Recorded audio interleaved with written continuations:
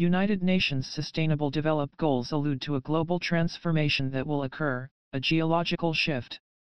This shift is expected to occur by 2031, which is why one of the primary agendas of United Nations is Agenda 31.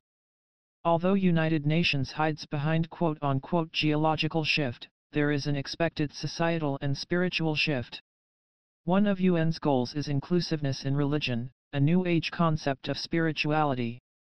This is an obvious agenda with the rise of false religion, worship of idols occurring in frequency worldwide.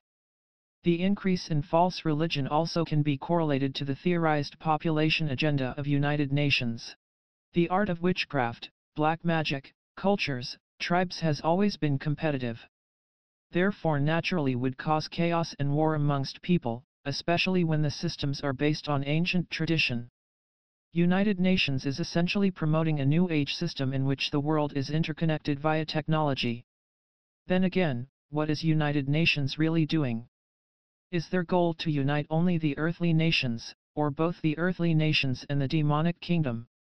It's also interesting that UN seems to be preparing for plagues and famines that will seem to pose a threat to Earth. Almost as if they are expecting the judgments to occur. So let's analyze United Nations some more and see what they are really about, because SDG 16.9 is about universal identity. Which is another major clue about United Nations and the scope of their Agenda 21 to 31.